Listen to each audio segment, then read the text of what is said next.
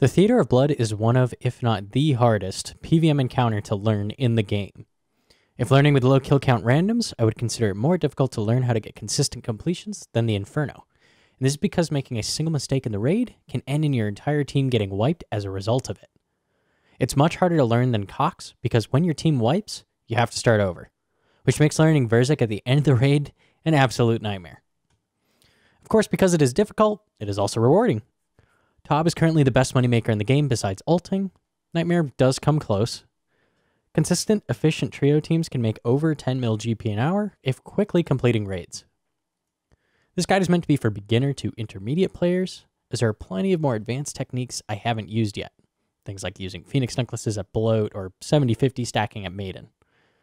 I might make a follow-up video in the future going over some of these techs.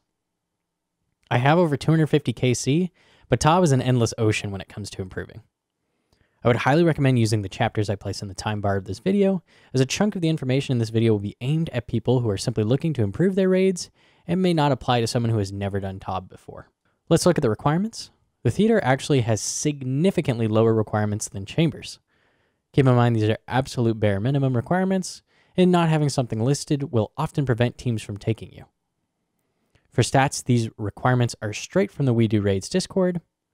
Melee stats actually matter the most, as you'll be using melee in every single room of the theater. 94 Mage is a necessity for the Freezer role at Maiden, as you need Ice Barrage. Even a higher Mage allows you to keep your prims on at Maiden with imbued Heart Boost. Even if you aren't freezing, you want 94, so you can also cast Vengeance. Having a high prayer level is also very important, as not only does it mean you need less super restores through the raid, but your prayer is also restored every room you complete. Agility levels actually also do matter as well, especially at Bloat. Stats matter much more than gear, so I highly recommend maxing your combat if you intend on grinding the theater for a long period of time. I personally just AFK'd combat at Ammonite Crabs in between raids until I was max combat. Having a Taste of Hope completed for the Draken's Medallion is also incredibly useful, as it teleports you straight to Tob. You also need to have completed Haunted Mind for the Salve Amulet, and your Western Hard Province Diary for Elite Void and Crystal Halberd. I did say 90 combat stats are the bare minimum, but I seriously would highly recommend simply getting max combat before starting Tob if you want to grind it hard for money. Stats are always greater than gear. To put this into perspective, 90 versus 99 strength is literally a 10% DPS difference. This is 50% of the upgrade from Tentacle Whip to Scythe. When it's so easy to train combat in Nightmare Zone, why would you make it hard for yourself in the hardest raid in the game? The only combat stat that really doesn't need to be high in the raid is defense, but even that stat will benefit you if you get it to 99 first. Finishing any room in Tob instantly restores your prayer, health, and run energy, but not your stats.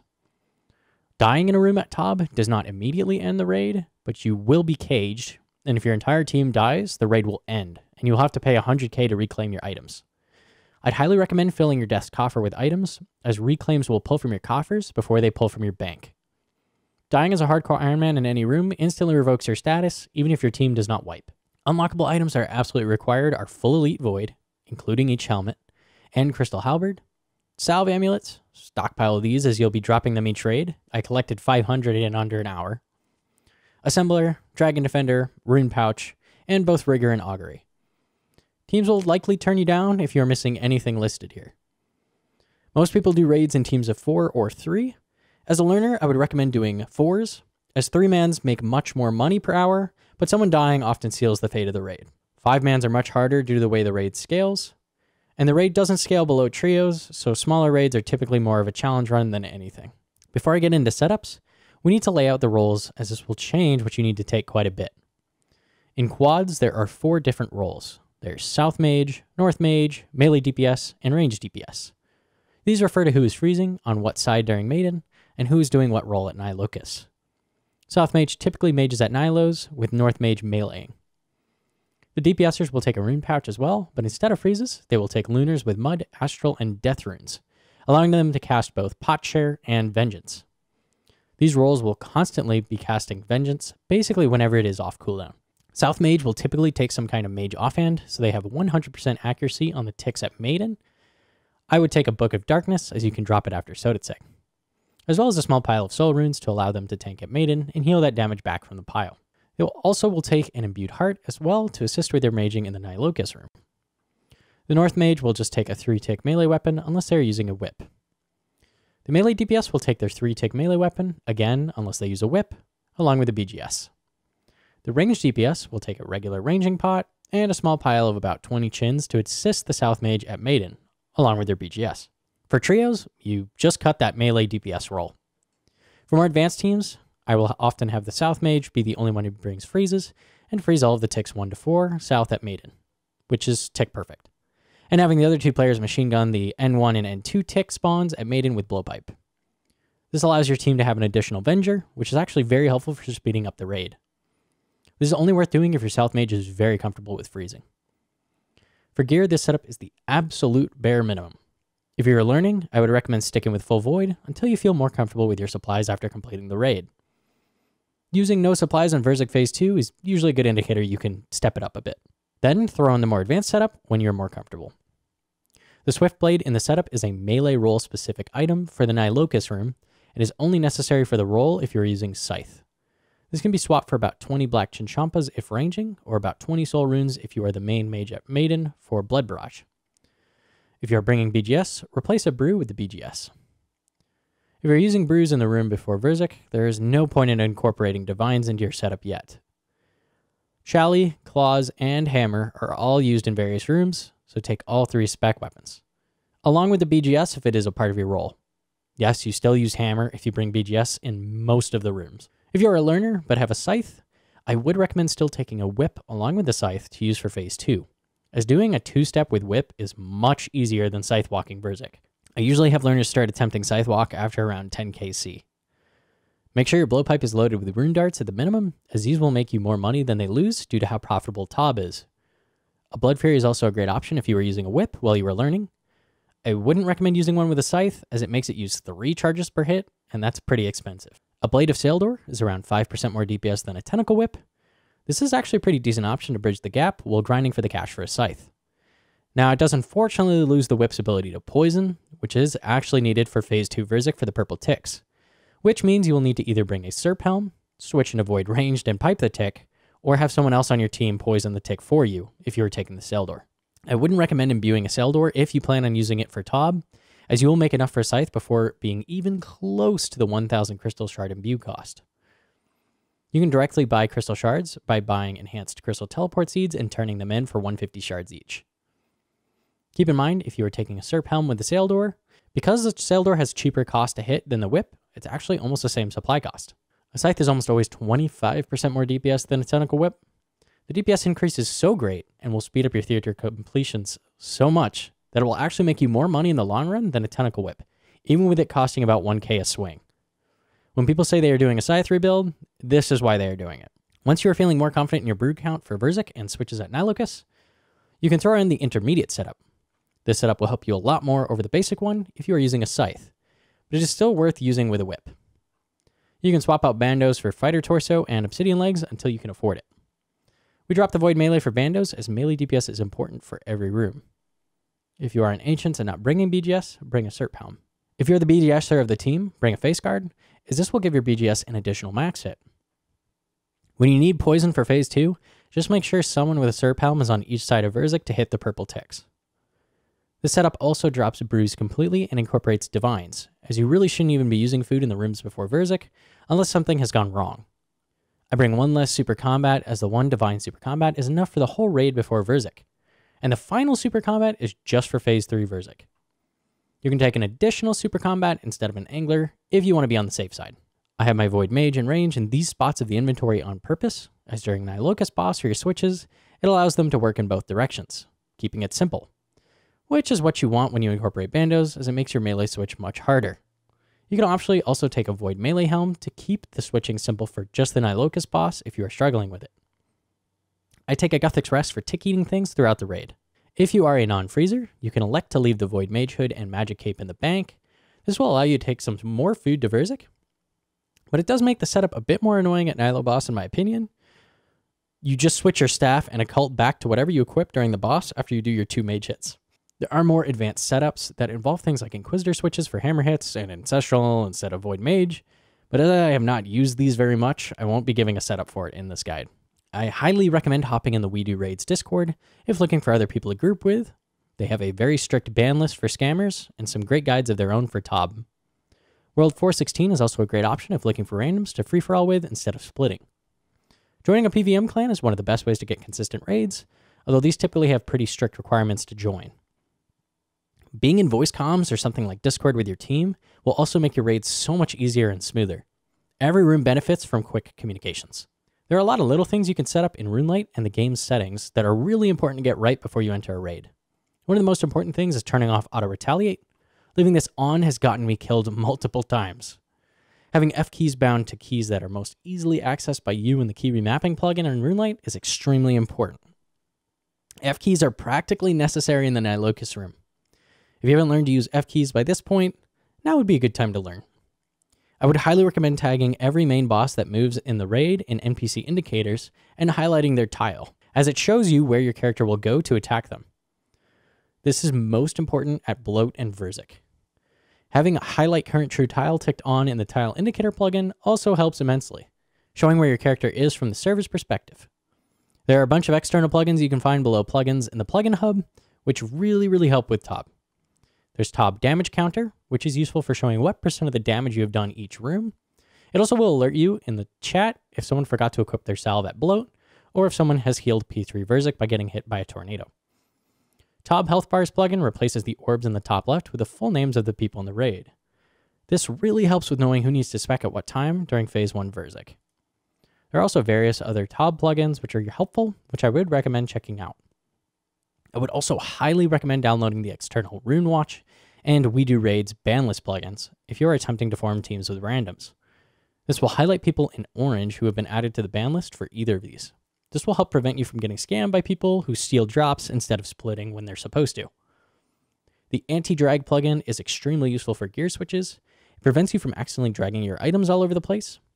I keep it set at 10, but you should find a number that is comfortable for you.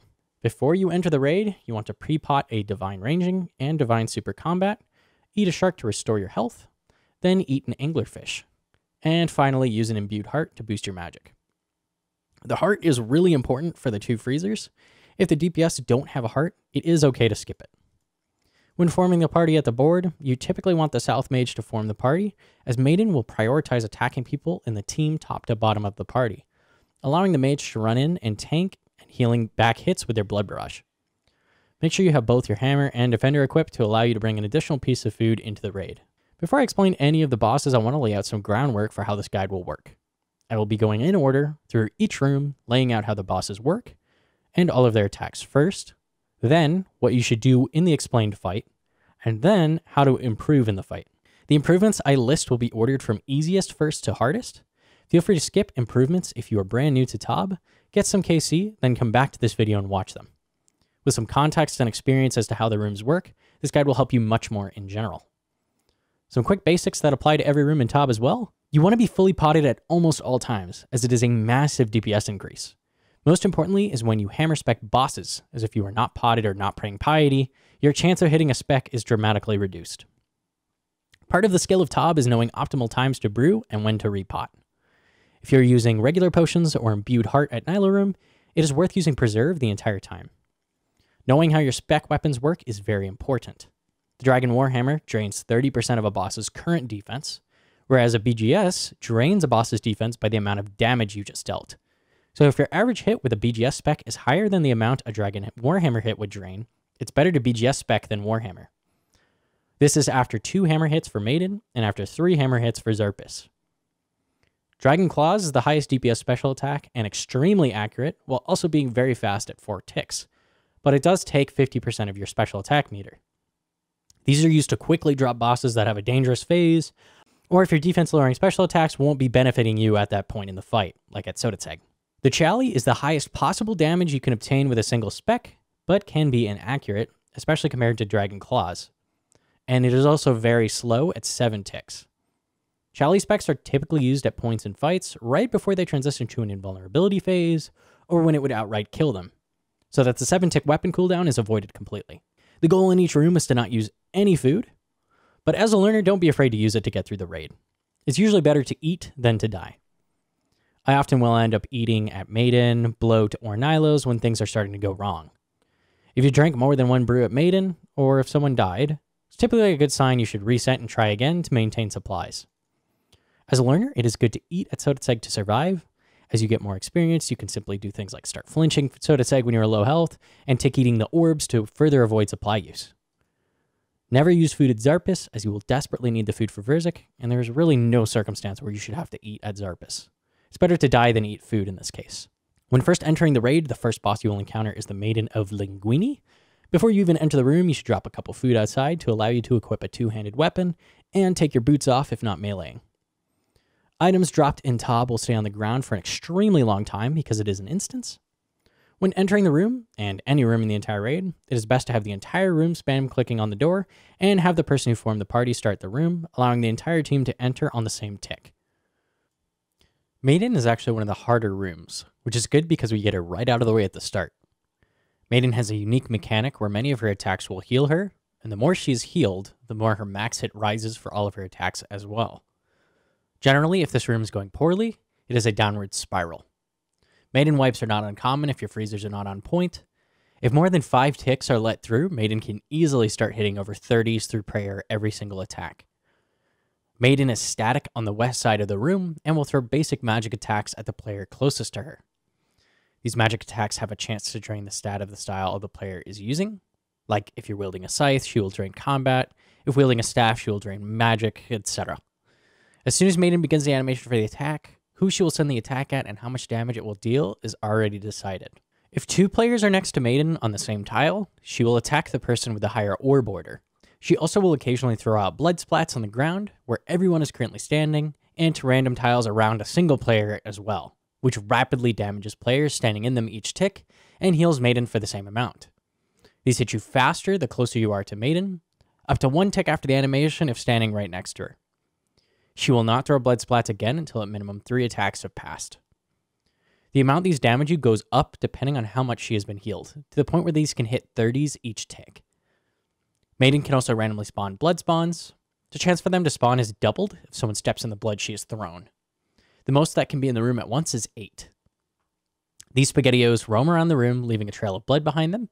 Stepping in this is the exact same as stepping in thrown blood. It damages you and heals her, and scales with her healing. At 70%, 50%, and 30% of Maiden's health remaining, Maiden will spawn a set of Nihilocus, 2 per person in the raid, up to 10. These will immediately begin walking to Maiden, and if they reach her, they will heal Maiden for their full hit points remaining. Each has 200 health. The community has labeled these North 1 through 4 and South 1 through 4.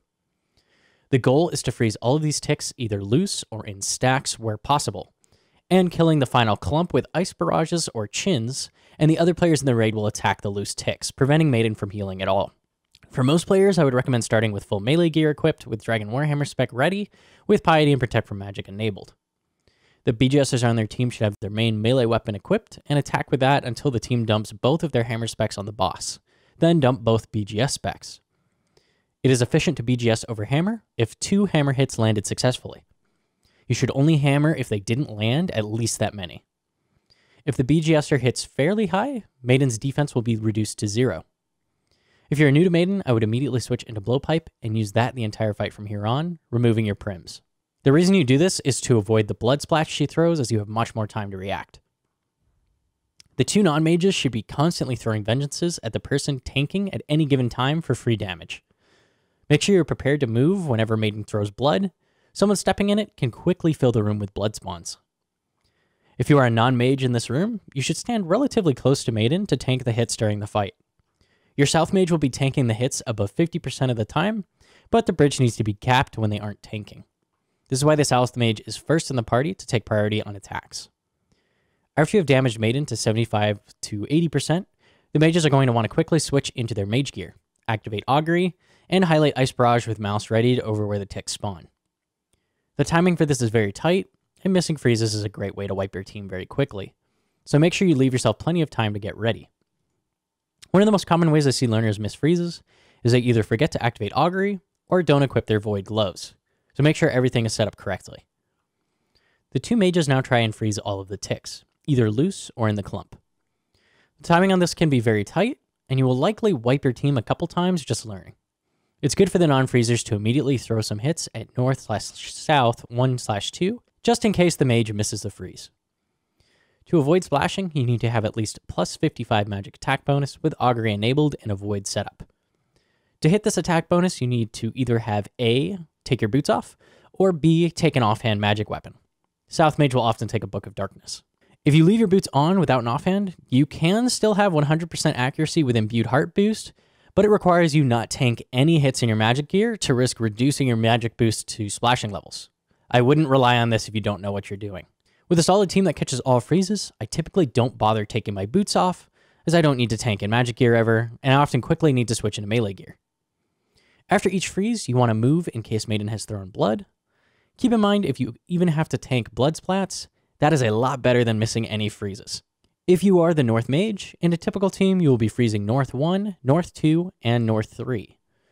North 1 and 2 will be frozen outside of the clump, and 3s will perfectly fall within the clump.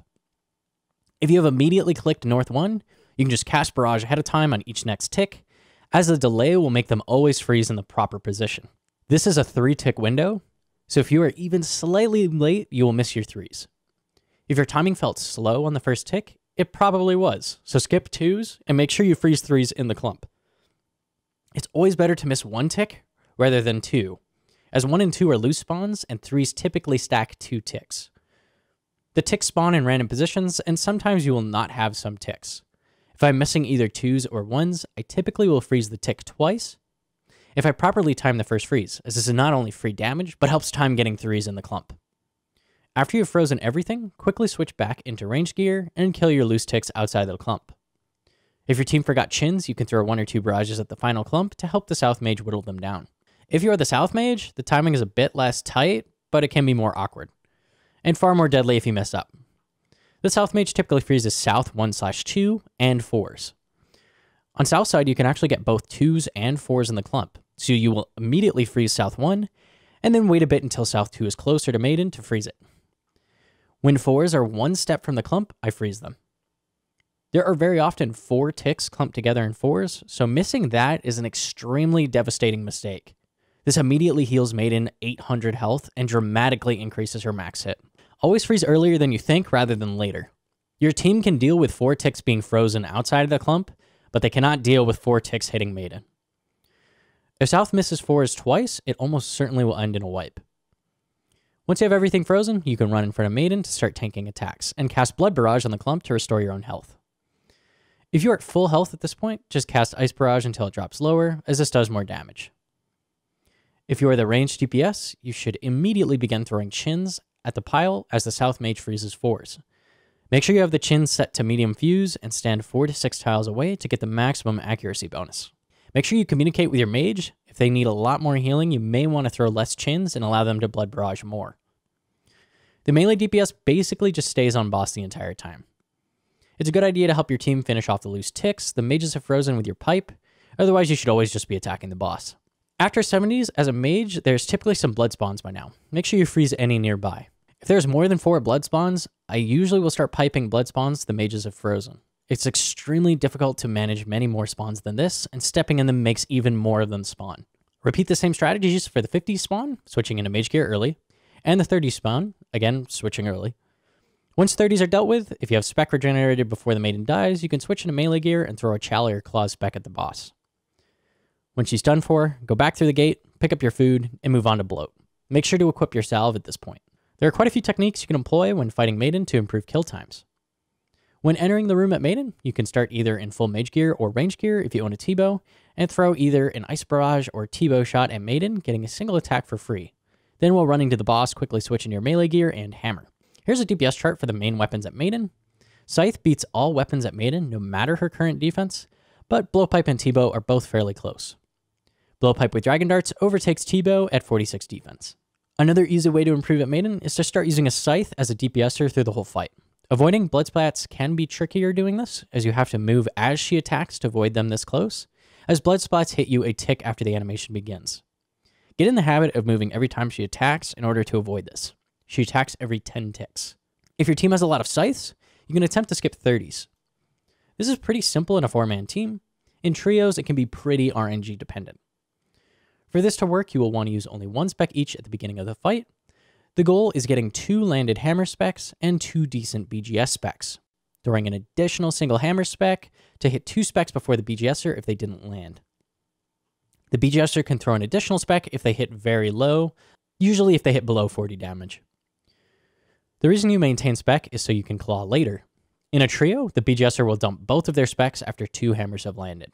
This means when 30 spawn, the majors will completely trash the idea of clumping the Nilos and freeze them all as quickly as possible, immediately getting back on boss. Everyone will switch into melee gear as quickly as possible to DPS the boss, immediately dumping claw specs.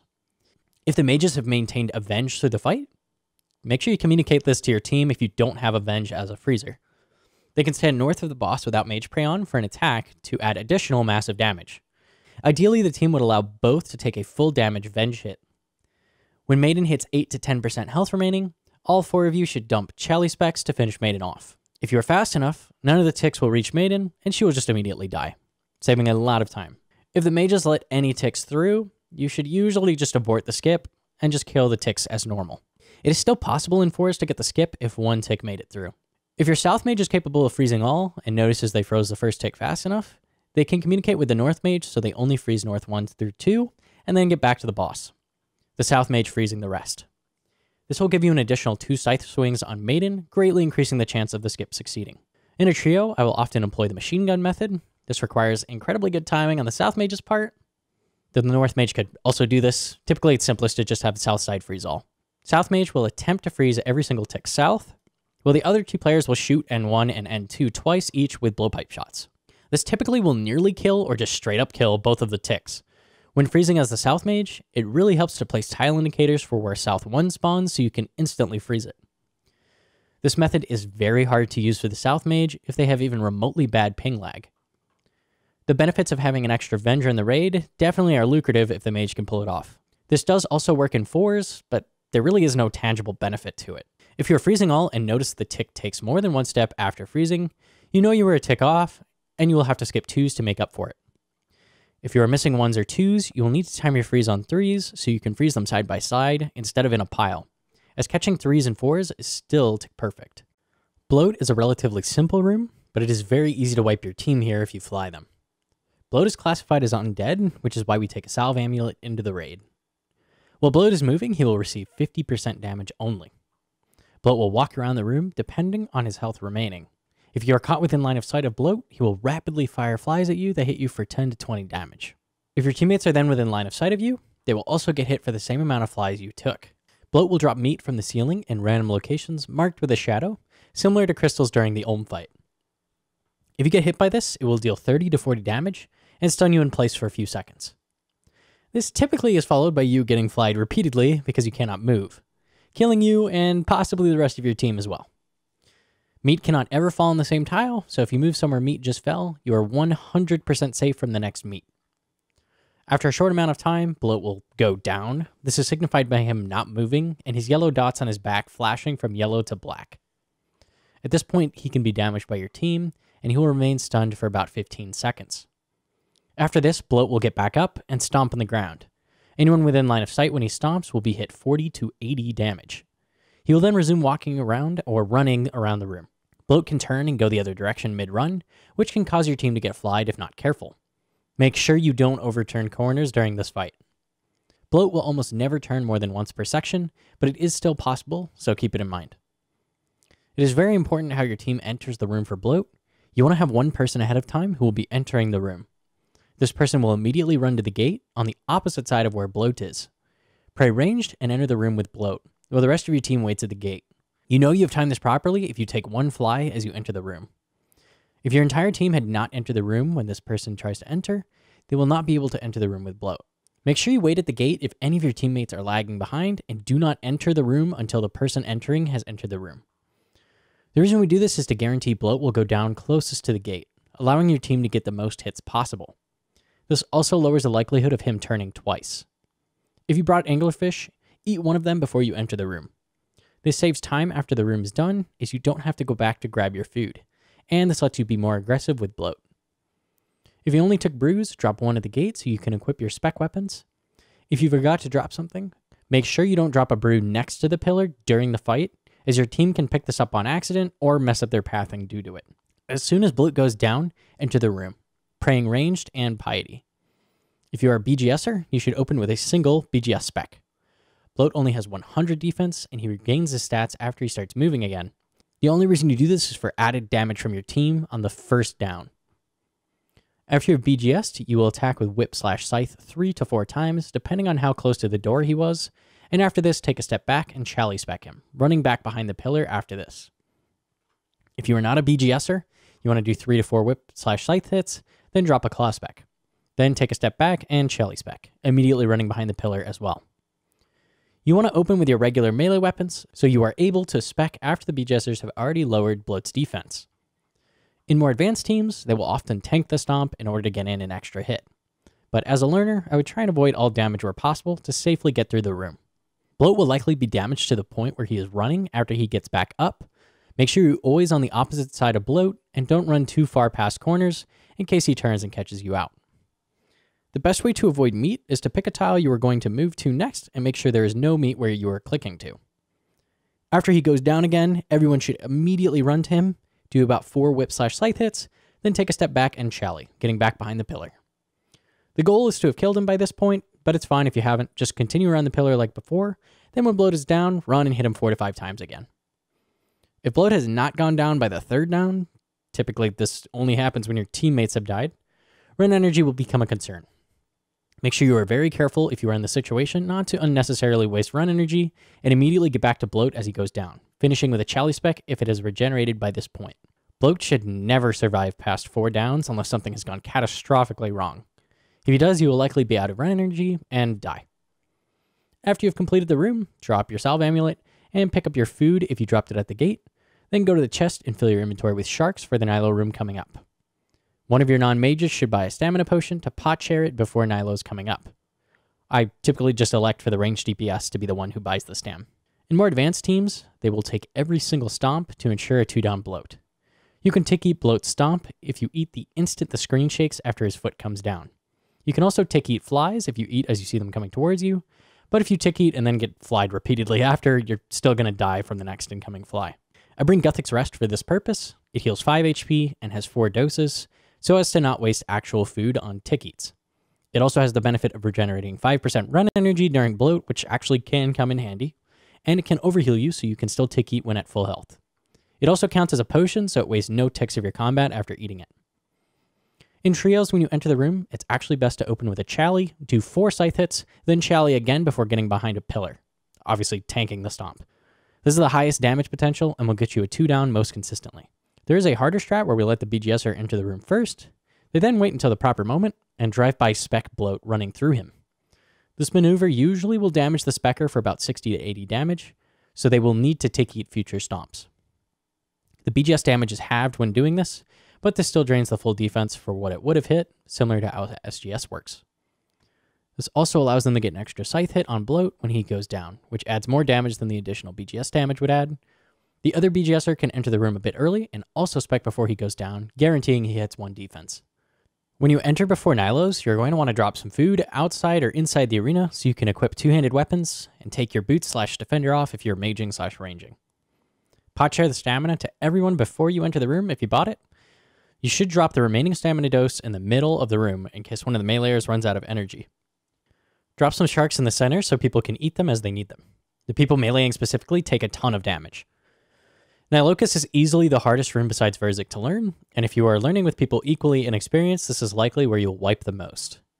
The idea with this room is waves of multicolored Nilocus will walk down the ramp.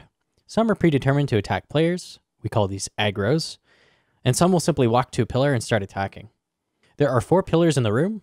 If these are destroyed, they will heavily damage the entire team, and any Nilocus that were attacking the pillar will fan out and begin attacking your team as well. If all 4 pillars go down, your entire team will instantly die. The goal is to lose no pillars. If any one member of your team is not pulling their full weight, you're very likely to lose pillars. This room is the main reason for roles to exist within TOB. In 4s, this is a dedicated mage and ranger, along with 2 melees that also periodically hybrid to help the mage. The waves will always come down the exact same way.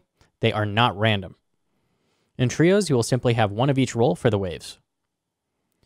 The color of the Nilocus indicates both what attack styles it will use and what style it must be damaged with.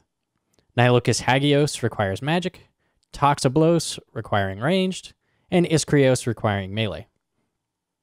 There are both small and large variants of all these Nilocus, the large ones having double the health and a higher max hit, as well as splitting into a couple random variants of the smaller Nilocus. The health of these Nilocus scales with the amount of people in the raid. In trios they have 8 health, in 4s they have 9. If these Nilocus are left alone for a long period of time, they can change colors to a different style. If a player damages a Nilocus with the wrong style, that player will not be able to attack that Nilocus again. This can cause problems if the Nilocus was an aggro you tagged, and then no one kills it with switching to your style. Say, a ranger accidentally tags a melee Nilocus that changes to ranged. Later on, Nilocus will also begin flashing to different colors as they come down the ramp. Make sure you don't hit these with the wrong styles, as they may be aggros. Towards the end of the waves, there will likely be a massive amount of Nilocus on all the pillars.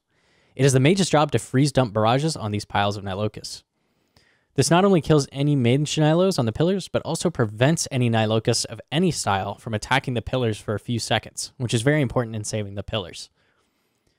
I'll be giving a breakdown for each role here. Feel free to use chapters to skip to the role you'll be performing. Because the Nilocus are always the same, this is a room you can constantly be improving in as you memorize where the Nilocus come from. After all the Nilos have been killed, and a short pause, Nilocus Facilius will drop from the ceiling. If you are a ranger, make sure to pot share your 3-dose ranging potion to everybody, and everybody should drink a dose of super combat. Everyone should pray melee and piety, as the boss always starts with melee first. Then one of the BGSers should drop a single BGS spec as their first spec, then a Chally spec. The boss has only 50 defense, so it's not worth sending more than one spec. For everyone else in the team, they should drop one Claw spec and one Chally spec. The way this fight works is fairly simple on paper, but very difficult to perform well at. This boss comes down matching the colors of the waves, always starting as melee. It will then every 10 ticks change colors to a different style that follows the combat triangle. It can only be damaged by that specific style, and will attack with that style until it changes. Basilius's max hit is 70 if not protecting against it, so switching your protection prayers correctly is always the top priority. Attacking the boss with the incorrect style will reflect 100% of it back at you and heal it for the same amount dealt. Attacking Basilius with a scythe off color can very quickly get you killed. Your character will automatically stop attacking Basilius after it changes colors, so you don't need to click off of it like Zarpus. As a beginner, the best strategy is to simply attack Basilius and open your prayer book, then change protection prayer when it changes, and then immediately gear switch into the next style and attack it, changing your offensive prayer after. After you beat Basilius, grab any food you dropped and head into the next room. I'll be giving a breakdown for the waves for each role now. Just use the chapters to skip to the role you will be doing. Everyone has an opinion on which role is easiest, but really they're all equally important, and none should really be treated as easier or harder than the others, as there's always ways you can improve and do them better. Okay, so I walked up to the door, put on my full mage gear. I don't drop food outside because I want that for this fight. You can use all of your food at Nilos sometimes. So I get in there and I drop my sharks, unequip the defender and the boots to give myself more mage bonus, and I go to town. So it's first south, then that one on the right, and then this one on the left. That one on the left is an aggro, and I know I didn't kill it because I didn't get 12 XP, so I sent another one. And I'm just killing these. Bam, bam. Okay, get that one on the right. Finish it off because I see it didn't kill it.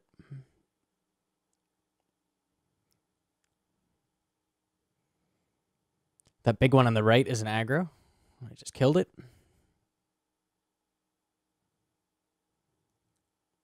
Okay, now coming up is double, so I'm going to run left. Catching this can be tricky if you didn't do it right. So I caught that tick 1, so I cast once at this guy, and then I barrage the south. And that fits it all, tick perfect. I'll run over and throw a scythe swing here. Just help them out, assure that that aggro dies for the melees. This guy on the right. And I actually didn't finish this aggro on the right. I always forget about this one. That one on the left there is an aggro, so I'm trying to kill that. There we go, finished it off. I see my heart's up, so I hit it again. And always I'm trying to throw barrages at any of these doubles, so you'll see a barrage here. Because barraging 2 is always way better than casting, even though it's a tick slower.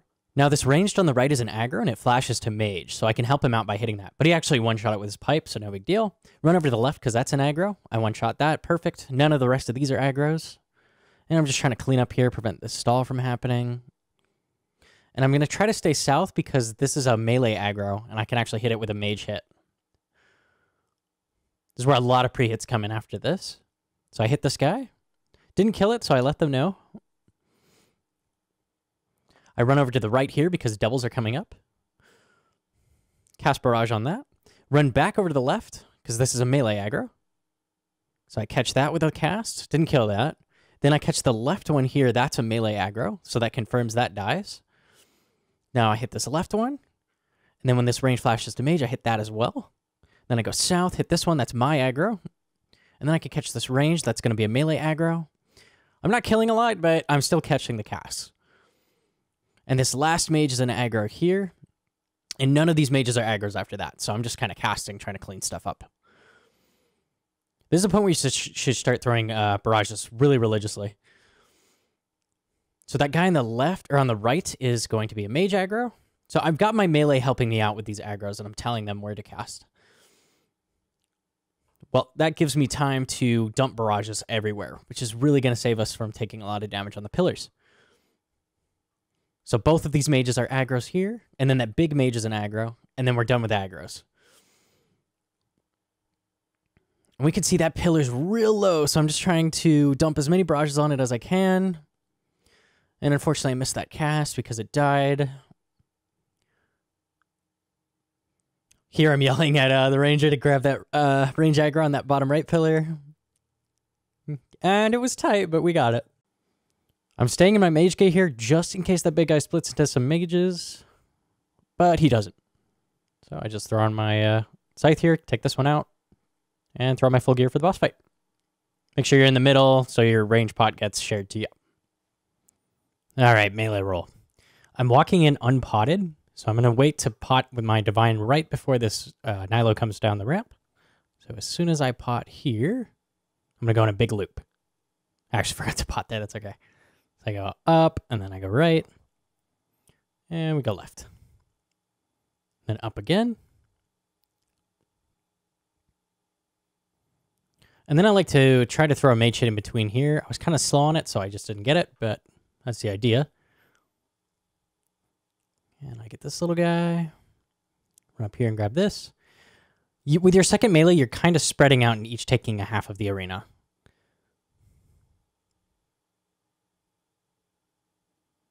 And I'm getting ready after this. I'm going to want to cast at the big mage on the right. I was a little slow on it. And I actually killed it in one shot there, easy. That's an aggro, and you want to help your mage get it. Then each of you goes on either side of the arena. You'll see we both are on each side, and we both scythe him. Then we grab this big guy. Run up here and grab the little one. That little guy there was an aggro. I actually missed it. Basically, I'm just trying to use meat as much as possible, and I'm scything doubles when it's possible. When you have another melee, you actually do want to both be hitting the big ones with meat and not scything them. Here I'm getting ready to pre-hit this mage aggro, the range aggro. And I hit a 0, but get the idea. And I run over to help the mage hit that one as well. And I didn't really have something to hit there, so I threw a barrage. Probably shouldn't have, but I want to be in my staff here because what's coming down next I can pre-hit with a mage hit. That guy. So I pre-hit my own aggro, and then I throw on the scythe, and I hit that. But the mage actually killed it for me, which was very convenient. And then the doubles are coming up. I could have thrown a meat hit if I was fast at that other melee while waiting, but that's okay. And then the next doubles are coming down, so I still wait there. My other melee is just running around cleaning stuff up while I do this. I hit this guy. I should have been hitting that south one. And these two right ones are both aggros as well. And I got him. So here you want to switch into a staff and help your mage hit that aggro on the right. And nothing else is an aggro. So here you really are just helping mage stuff. Your goal is to kill the aggros. So that right top mage is an aggro, so you're trying to kill that. Basically, you're trying to free up time for the south mage to barrage. And here we're stalling a little bit, so I'm like wasting time, throwing some barrages out, whatever. Barraging typically isn't great as the melee, but I didn't really have much better to do. And I cast at both of these. The two little ones and then that big one next are all aggros. And that's the end of the aggros. So here I sometimes like to mage a little bit just to avoid the popping crabs. They do a ton of damage and things are just exploding constantly at the end here. If the pillar health is good, I like to keep maging. But here I'm just cleaning up any stragglers I see. Throw on the staff, why not? Take out that mage. Get that other mage. And of course it has 1 health. We'll just send it another cast, make sure it's dead. And that's it. So if you put on your full melee gear and your claws, ready your spec, make sure you're potted, throw on piety and protect melee. Make sure you're healed over 50 health as well. If you're below that, you can get KO'd by the boss during the fight. And range roll. This is actually my weakest roll, so I'm actually recording a clan member who's pretty good at it. What you want to do at the start is immediately kill that one on the right. That's an aggro.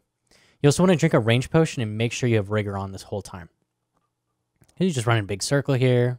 Hit that big one. Nothing's an aggro yet. Grab any offshoots here. Basically, you just want to always be clicking as the ranger. You have 2 ticks between shots, and you don't want to waste any ticks. This big guy here is an aggro. And we just clean up a little bit. Grab this guy on the right. Okay, for doubles here, there's one on the right that's an aggro, and that one underneath that big ranger on the left is also an aggro. So you want to catch both of those. And catch that south doubles if you can too. Then you're really just clicking things, cleaning up. You can mage here a little bit in between if you have no ranges to hit.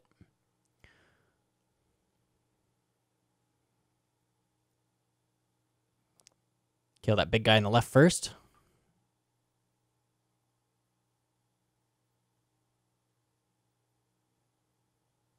Guy on the right is an aggro. Actually got missed here.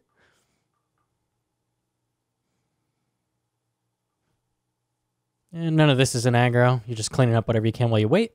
You want to run over to the right here and pre-hit this ranged aggro. And he didn't kill it here, so we'll shoot it again.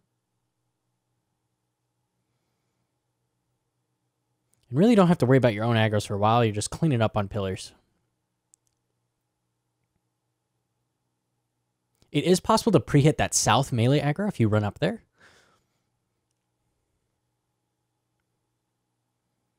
And there's doubles on the left. You want to wait for them to get a bit closer, and then you chin them. It gives you the highest accuracy.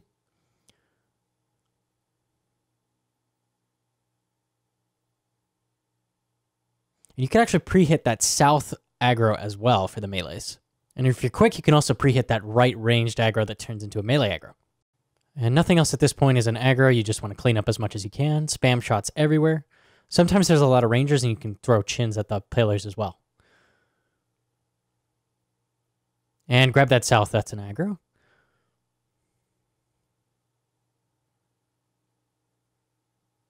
And back to spamming shots like before. None of this is aggro. Again, like I was saying, you really, with the range roll, just want to make sure you're always clicking to the next Nilo. Even if you don't kill it, you should be clicking to the next thing so you're not wasting ticks. You can double chin that last clump of rangers up at the south if you're quick. And that's it. That's cleanup. So just spam shots, clean everything up.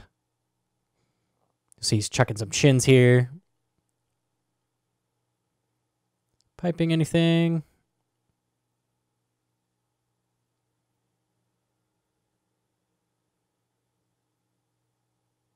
Pipe that guy. And that's it. Make sure you share the ranged potion to everybody and equip the BGS if you're going to be the one who BGSs.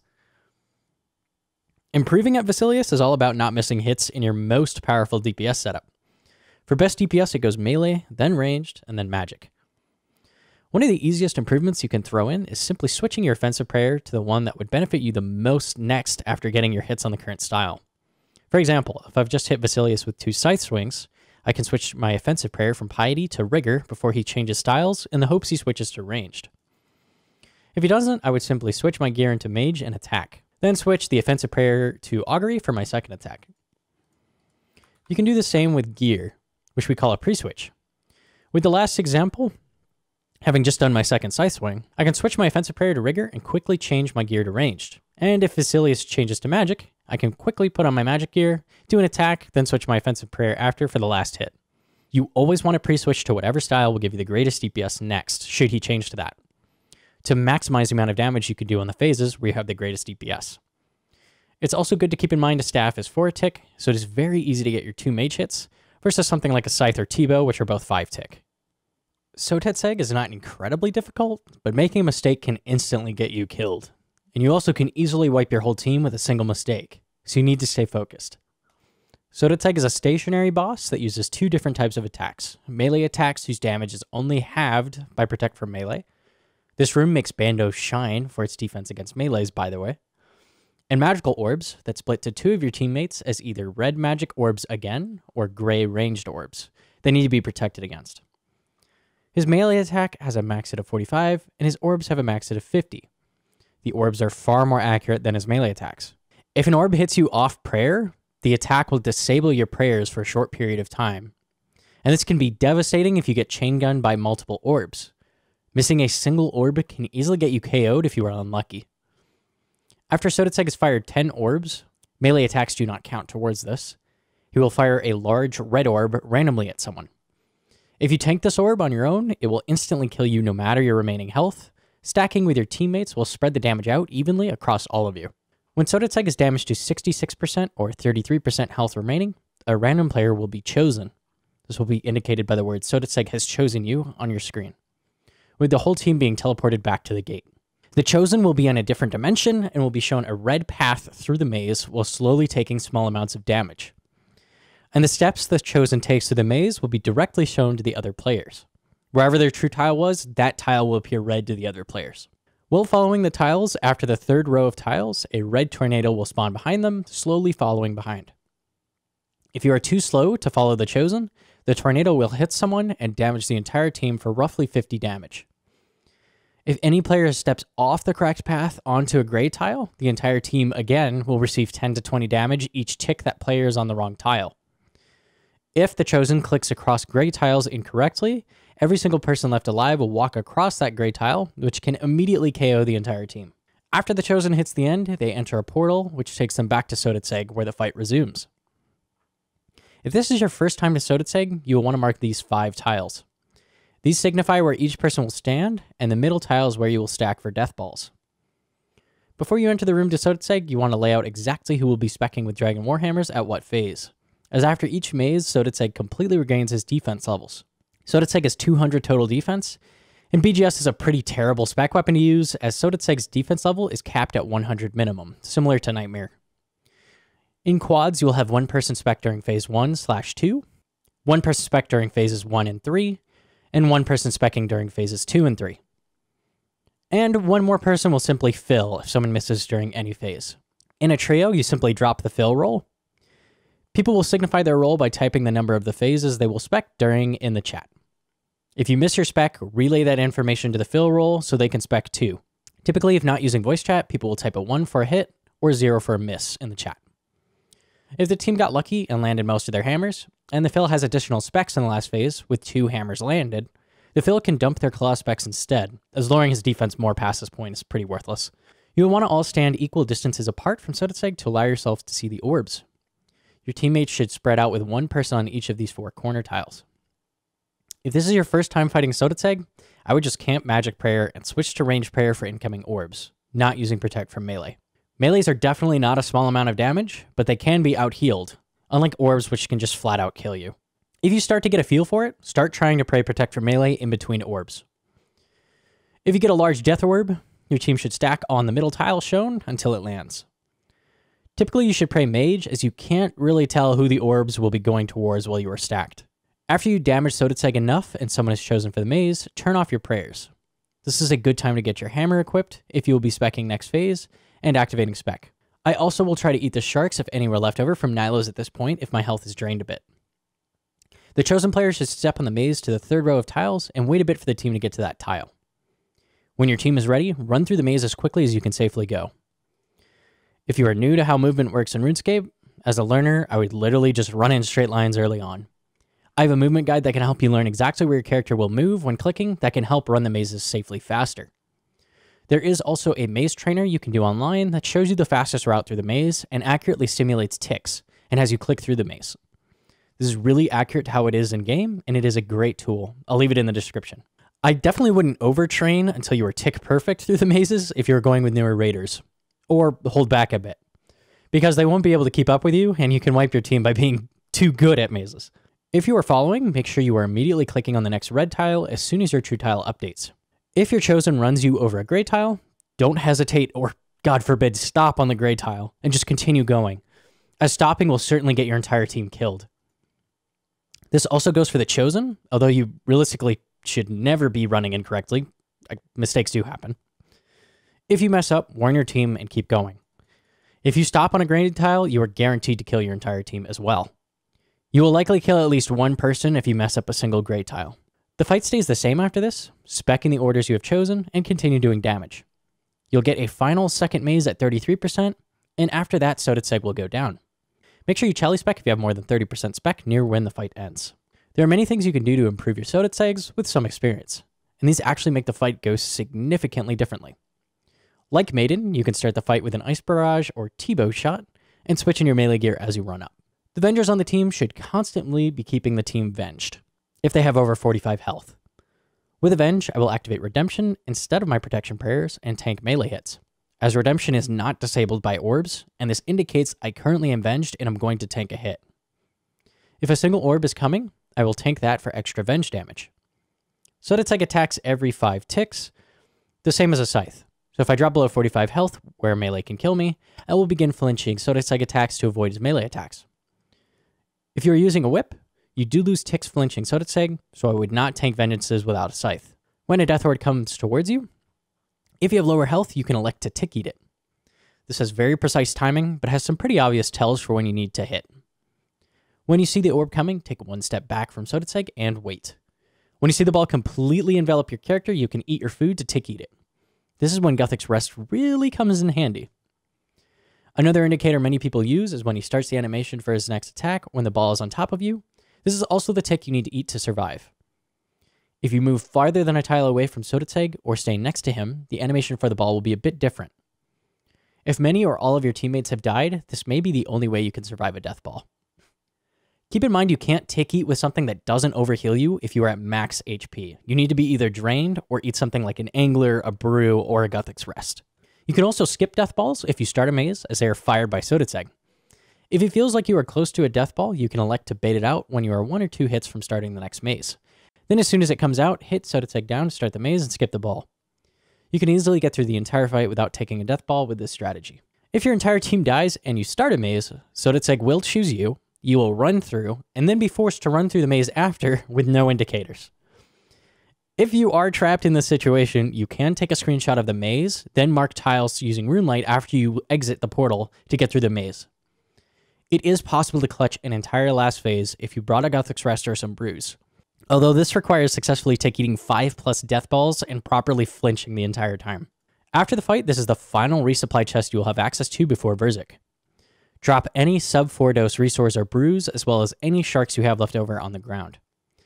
If someone brought an additional ranged potion, they can pot share it to the team at this point. If you have more super combats than 8 doses, drink or drop the extra doses at this point as well. You should also drop a Book of Darkness or Soul Runes if you brought either of those, as well as releasing any leftover chins, and drop your Guthix Rest if you brought that. You can sip it first for an extra 5 HP. Everyone on the team should buy 1 stamina potion, 3 to 4 super stores, and the rest of the inventory should be brews. Make sure you buy these last. If you have extra points, buy brews and drop them for your teammates.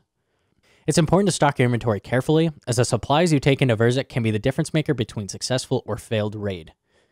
If you are on a more advanced team and can Scythewalk Zarpus, it's usually smart to also pre-pot a stamina here, as it will completely prevent you from running out of energy at Zarpus. Zarpus is the easiest room of the raid, a quiet before the storm that is Verzik. Zarpus is the only room you absolutely should use no supplies during, as not only will you need all of your supplies for Verzik, Zarpus is so easy that you should never even need to use a supply. Make sure you get the 16 middle tiles marked if this is your first time to Zarpus. Zarpus has several phases.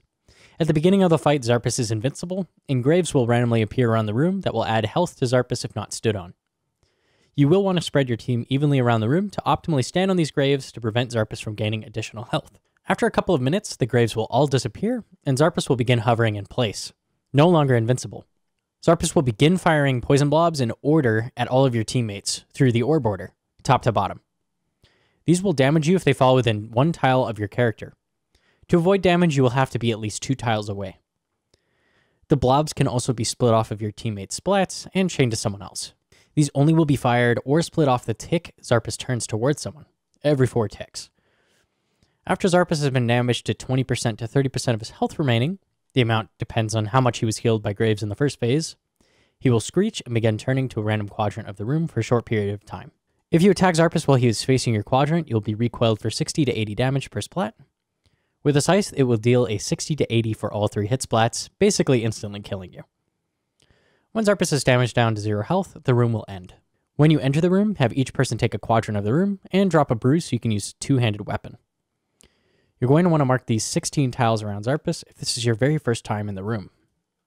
Only 2 graves can be active at a time in a 4-man, so as soon as the 3rd grave spawns, you can safely step off your grave and either back to your quadrant or to the next grave.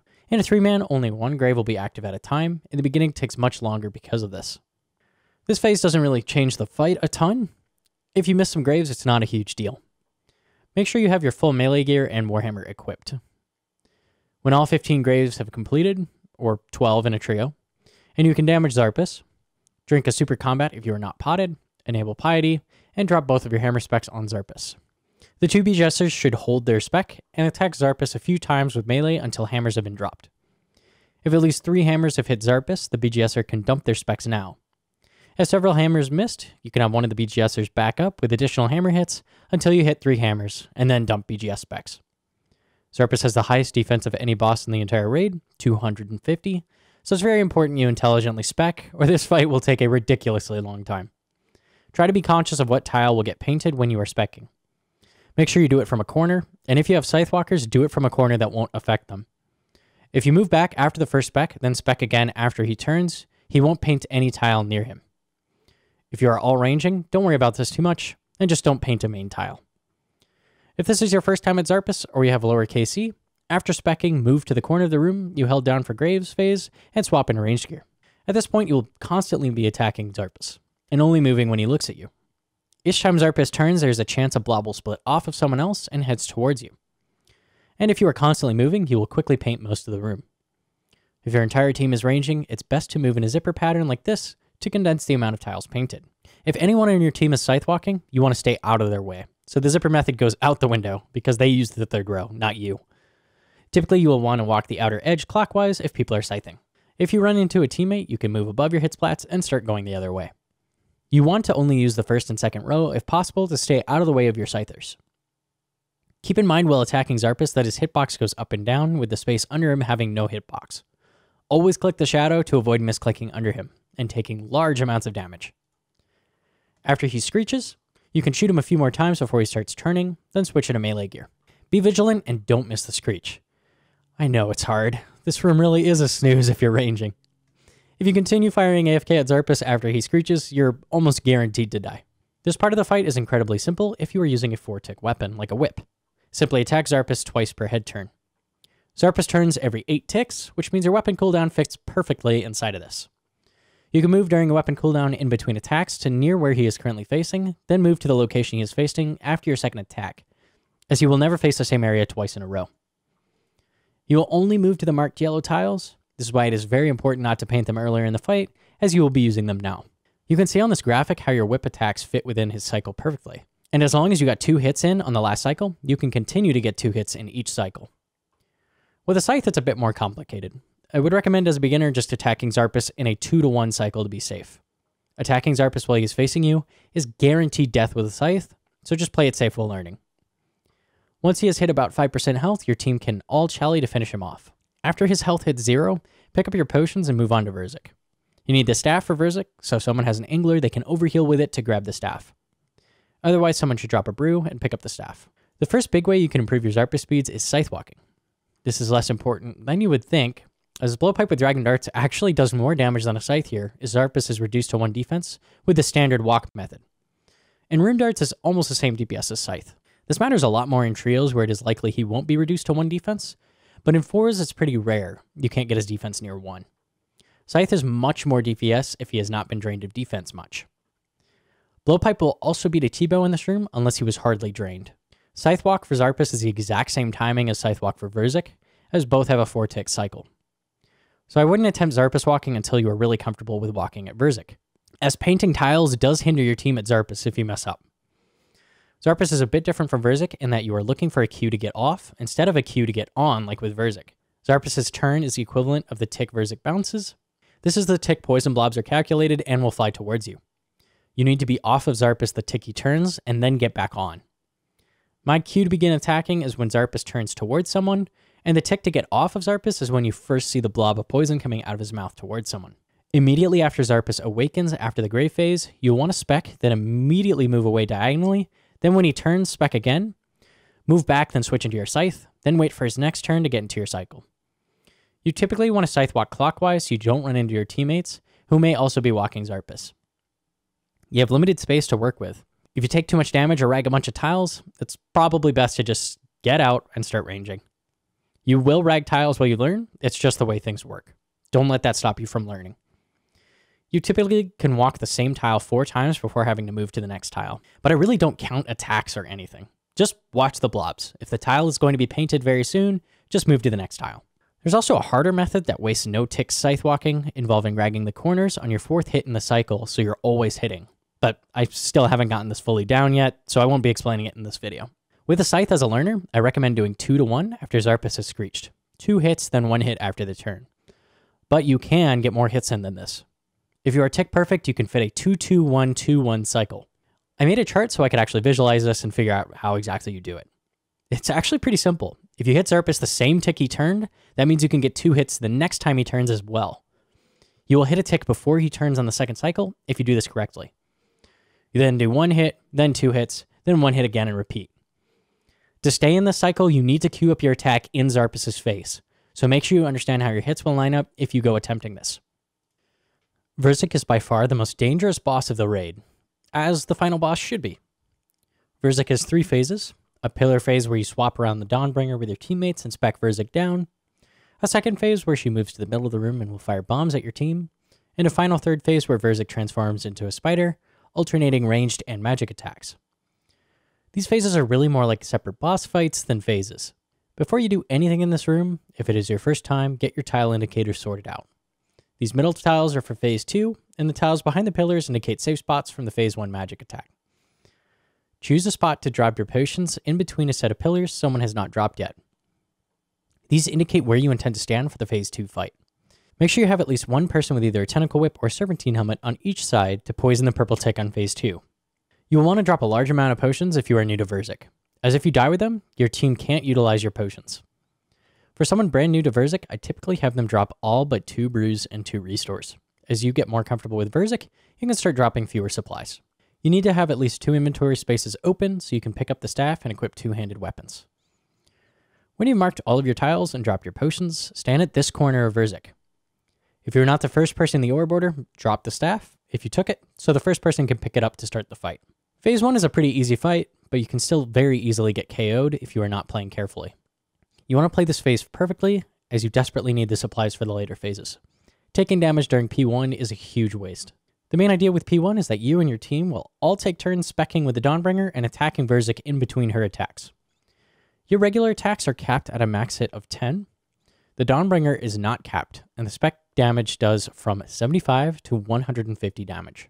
The Dawnbringer also cannot splash like the pillars at Nightmare. Her magic attacks have a max hit of 68 through prayer and will hit anyone inside her line of sight. When hiding behind a pillar, Verzik will instead throw her magic attack at the pillar instead of at you, damaging the pillar. After around 4 to 5 attacks, the pillar will collapse, damaging you for around 50 damage if you're right next to it as it collapses. After the first pillar collapses, your team will move to the other northern pillar and continue damaging Verzik as before. When you're ready to start the fight, walk to this tile and pray magic. Standing on this tile indicates to your team that you are 100% ready to begin fighting Verzik. If you do not activate Protect for Magic and take a mage hit, it has a max hit of 137, so you're almost guaranteed to die instantly. This fight will rely heavily on everyone paying attention and speccing at the proper times. You will cycle through the orb order of the team using your specs as they regenerate. The Dawnbringer uses 35% per spec. The entire team should be spam clicking Verzik ready to start, and the person who is first in the orb order should have the Dawnbringer spec primed, spacebar through both dialogue screens, and select yes to start the fight. Do not repot or use prayers like piety during this fight, as they are not worth the lost prayer points. The first in orb order should fire 2 specs off, then immediately drop the Dawnbringer. Where the second in orb order will pick it up and also fire 2 specs, then run behind pillar. You can easily get off 4 whip hits or 3 scythe hits during this initial period, if not using the Dawnbringer. You now want to drop the staff of the pillar for the next person in the orb order, who will pick it up and again spec twice before getting behind the pillar. 2 whip hits is very easy to fit in per attack, or 2 scythe hits, which has only 1 tick of leeway. You should click to attack Verzik when she spreads her legs wide. If you want to be 100% safe, you can click on her when she claps, although this will be a tick later, then you can actually leave safely. After the third person specs, they should drop it at the pillar, and the fourth should pick it up again, specking twice. After this, you loop back through orb order, as everyone should have regenerated 1 more spec. Keep in mind the pillar can go down after any hit at this point, so make sure you move away from the pillar when she attacks. After the pillar goes down, you can still attack Verzik twice, then head to the other pillar. You don't have to do anything weird. Your character runs very quickly diagonally away from Verzik to make it back to the other pillar. After the last person uses the last of their spec, Verzik should either go down or be very close to going down. If you are forced to, you can use the back pillars. If you're forced to do this, stop meleeing Verzik and swap into mage, doing 2 to 3 mage hits instead. After Verzik's HP hits 0, all the remaining pillars will collapse and she will move towards the center of the room. Make sure you are not near the pillars when she goes down. Phase 2 involves everyone going in for hits on Verzik, avoiding her the tick she attacks to avoid getting bounced. She fires ranged skull bombs every 4 ticks that explode on contact with the ground. After every 4 bombs, Verzik will fire a lightning ball at a random target. This will bounce between your teammates up to 4 times. If it does not get bounced into Verzik, the final person it bounces to will get hit for around 50 damage. This can easily be avoided by bouncing it into Verzik, or she will take the damage instead. This is why where you stand for P2 when attacking her is very important. She also will occasionally summon multiple Nihilocust bombs that will target a specific player and will slowly walk towards them.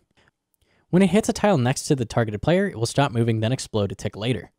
Depending on the proximity to the Nihilo when it explodes, it can deal up to 64 damage if you are in the exact center of the Nihilo, reducing each tile away down to 8 at 2 tiles away, and 0 at 3 tiles away. She will also fire a large purple orb at a random player when she summons Nihilocust. This also deals damage based on proximity underneath it, dealing over 50 damage if directly under it. After it hits the ground, it turns into a large purple tick that will gradually heal Verzik. This needs to be poisoned to stop the healing and deal a large poison splat and damage to Verzik. After Verzik is damaged to 35% health remaining, she will summon 2 red ticks on each side of her and put up a barrier around herself for a short amount of time. Any damage dealt directly to her during this period heals her for the full damage dealt. She will start attacking again after a short period of time, lowering the barrier. These ticks are similar to the ticks at Maiden. They will heal Verzik for their full remaining health after several attacks from Verzik.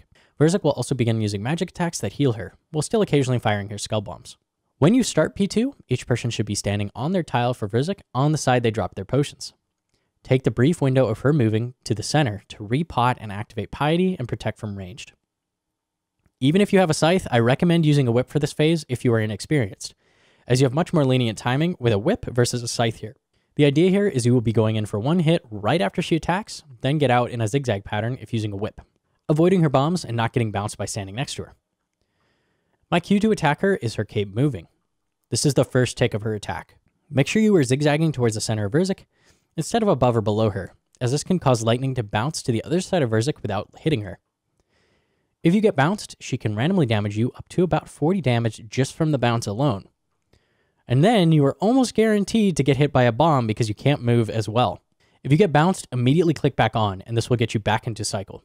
When she summons ticks, avoid standing underneath the purple orb if it is being fired, and continue attacking Verzik while waiting for the ticks to approach. If one is coming towards you, just wait until it is 1 tile away, then run 3 tiles away. Make sure you don't run to the edge of the map, as if lightning comes towards you, it won't chain to your teammates and just straight up hit you a 50 if you are too far away. The bomb's timing is also much slower for everybody, so you risk hurting your teammates if you run really far away. Poison the purple tick when you get a free hit if you have a tentacle whip or serp helm. Once Verzik hits 35% health remaining, activate Protect from Magic, and begin attacking the ticks. Because they heal Verzik 1-1, you don't want to damage them beyond what your max hit is, as you could just be attacking Verzik instead. The only reason we even attack the red ticks is that Verzik is immune to damage for a bit, and they have very low defense compared to Verzik's. If you have a mix of some people scything and whipping, scythers should get back on Verzik after 2 hits, as they only get 2 hit splats with the scythe on the ticks, so whippers should be the ones lowering the tick's health. After Verzik's health is lowered, she will drop from the ceiling and turn into a giant spider. Pick up at least some potions you dropped to this point and eat up. Phase 3 is the final challenge of Tob. It is a DPS race, and where you will use the majority of your food. Verzik will heavily damage the entire team, similar to Nightmare, alternating between magic and ranged attacks randomly. The damage from these attacks is not calculated until they hit you, similar to Jad or Nightmare, so you want to switch your prayers to whatever attack is coming. These are clearly telegraphed. Throughout the fight, you want to keep your health above 60, and always recombat pot after you have brewed to full to keep the damage coming. Brews don't prevent you from attacking, so make sure you keep hitting while healing. When the fight starts, Verzik will select a tank at random to target. If the tank is in melee range of Verzik when she attacks, there's a chance she can melee the entire team for up to 60 damage. The goal is for the tank to be either under Verzik or stepping away from Verzik whenever she attacks to prevent melee attacks. If the tank is outside of melee range for more than 2 attacks, Verzik will swap tanks to a different random player. She will attack with 4 regular auto attacks before using one of her special attacks. And these are all in the same order every time. She summons ticks, and then she does webs, and then she does musical chairs, and finally she will throw a death ball, and then repeating. When she summons ticks, these are the same as in phase 2. They will approach a random player and explode when nearby that player. You want to spread out before they are summoned so you can tell who they are targeting, and pull the ticks away from the tank if they are targeting you. Try to communicate with the tank if ticks are targeting them. After 4 more attacks, Verzik will walk to the center of the room and begin spraying webs at everyone on the team. If you step into a web, you will be stunned in place. At this point, your team can either attack the web, freeing you if they deal at least 8 damage to the web, or you will take a round of 50 when it disappears. Teams that have a bit of experience can web run here, where you wait on the tile for Verzik to get to the center of the room and spam clicker. Then hit and wait a tick, then run and hit Verzik on each side of her. If you are not running, just throw on magic gear and staff and hit Verzik as you run around her clockwise, freeing anyone with your staff that might get caught in webs. There's a delay before Verzik attacks after webs, so the tank can hit twice before going under Verzik. After webs, the next special attack is musical chairs or yellow tiles. Verzik becomes completely immune to damage, and yellow tiles appear randomly around the arena, 1 for each player. These signify safe spots. You must stand individually on a tile to avoid the yellow balls Verzik fires. If 2 or more people are standing on a tile, everyone will take the full damage of the yellow orbs, which is around 70. This part requires careful coordination. It's best to stay on a tile when you get to one and not move, typically, to keep it simple. If you are absolutely screwed and you can't get to a tile, you can fairly easily tick eat this yellow orb. You actually have about 2 ticks to eat before it hits you. If you aren't confident in the timing, just start chugging brews and you will usually be fine. She should be almost to 20% by this point in the fight. Her last special attack is Death Ball. This fires at a random person in the team and will hit them for a 74. You usually just want to tank this, which is why you want to heal to 115 with brews during musical chairs. If someone else is standing on top of you when the ball lands, it will bounce to them instead, dealing a small amount of damage to you both, targeting them instead. If you manage to bounce it to 3 unique players, the ball will dissipate, hitting everyone for a small amount of damage. This is almost never practical in a fight. I actually haven't ever done it in a fight personally. But I often will take the bounces from teammates during the tornado phase when she is almost dead to completely avoid having to deal with it. When she is drained below 20%, Verzik will become enraged. This is by far the most dangerous and difficult part of the raid. Verzik will summon a purple tornado for each person in the raid. Where they spawn and who they target is random, but each player will have only 1 tornado following them. You can only get hit by your own tornado. And if you do, it will take half of your current HP and return it to Verzik. For example, if a tornado damages you with 30, it will heal Verzik 3% of her total health. This, coupled with the fact Verzik no longer attacks every 7 ticks, and now attacks every 5 ticks, means not only will you be taking way more damage, this special attacks will come faster. Make sure you communicate with your team before you start this phase. If she's near 20% right before a dangerous special attack, especially musical chairs, you should hold off attacking her until the attack has ended. Once you hit her below 20% and spawn tornadoes, make sure you are moving as the phase starts. You can usually run through a tornado and still avoid the damage. But if you're standing still, you are pretty likely to get hit. You should quickly dump both claw specs. If your entire team dumps both specs without taking a tornado, that's usually enough to instantly KO Verzik. If you are tanking during this phase, just continually run away from Verzik, getting one hit per her attack to avoid melees. If you get stuck in a corner, you can still run through Verzik to avoid melees. The priorities during this part of the fight are 1. Not taking a tornado, 2. Not dying, and 3. Hitting the boss. Taking a tornado extends this extremely difficult part of the fight tremendously, making it much more likely your team will take more tornadoes and subjecting them to ridiculous amounts of extra attacks from Verzik. The goal is to not have to deal with special attacks during this phase, and just skip it as quickly as possible. But if you do have to, explosive ticks are basically the same as in the regular fight, just more difficult. Web running is the same, but usually only one person makes it to this part of the fight. If only one person is running webs, there's a chance they shoot in front of you, so make sure you are running a bit further each hit to avoid this. Getting caught in a web is a guaranteed tornado, which we really don't want. Musical chairs are the hardest to deal with. You need to run further away from the yellow tile to lure the tornado away, and then run towards it. If you get the timing off, don't take the tornado, just tick-eat the yellow orb and keep moving. This is why we wait to start the sub 20% until after yellow tiles. Finally, Death Ball is the same to deal with before 20% as well. Bounce it around if you can if she is almost dead to avoid it completely. There are many ways you can improve at Verzik. On P1, when you are not picking up the staff, you can open with a claw swipe and then do 3 scythe hits. Getting back behind the pillar tick perfectly. You cannot fit a full 4 scythe hits. With a whip, you can easily do 4 hits every single time. You can also switch into your staff when behind the pillar and do a pre-hit, immediately switching into scythe and getting 2 hits on Verzik after. It's best to throw on some ancestral or void pieces to increase your chance of hitting, but this also makes it a lot harder. Keep in mind this tightens the window to tick perfect when pre-hitting, because you waste a tick on your first scythe hit at Verzik. You can do the same with the Dawnbringer after the first 4 people have used 2 specs, pre-hitting with a staff special attack, then doing your 2 scythe hits, dropping at Verzik for the next person to also pre-hit with, and doing the same until everyone is specced. For P2, Scythe Walk is one of the more difficult cycles to learn in the raid, but easily one of the most important. Verzik is a 4-tick attack cycle, and the Scythe is 5-tick, so we want to stand next to Verzik on any possible safe tick, getting off only when she attacks. Basically, to get into the cycle, you still click when you see her cape move, but you click back onto the bombs when they explode. You can't rely on visual indicators all the time, as there are times where she will not shoot bombs or your teammates can run far away, changing the timing on when the bombs land. There's a useful trainer for this in the description. It allows you to add things like ping delay and different settings.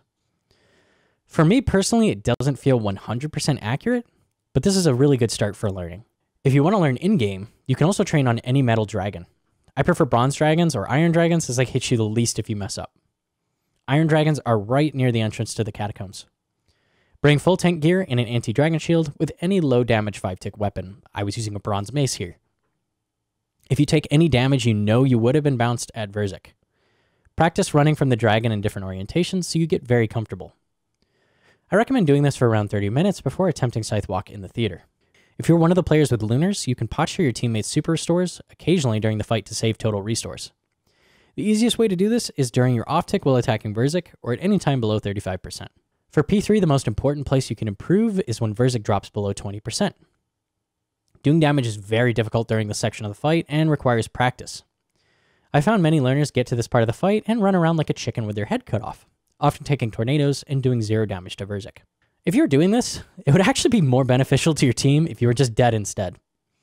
The easiest way to improve at this is to stop worrying about your own health. Just pray magic and stop switching prayers. The fight is going to be over in 10 seconds anyway, if everyone focuses. Dump both claw specs and get a hit at every possible time you can. Even while you are healing, as those hits well brewed down still matter a lot during this phase.